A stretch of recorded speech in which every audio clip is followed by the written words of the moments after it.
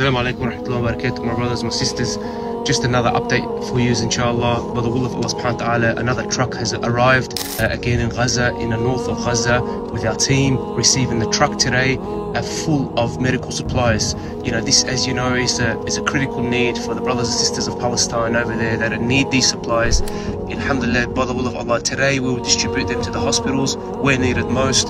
You know, another milestone, inshallah. I'll keep you updated. These trucks that are arriving, alhamdulillah, is a very reliable channel by the Hashemi government of Jordan. It's something that we've been working on for a very long time for our partnership with them, and alhamdulillah, it's been fruitful to ensure that these truck supplies has been consistent, especially with the current situation that's going on, especially with everything that's going on over there. You know, alhamdulillah, this is a very nice, reliable channel. There's so much important medicine that's been selected, been customarily selected for what they need from the hospitals directly. So, you know, from antibiotic, all the most critical medicines that's required to minimize their pain.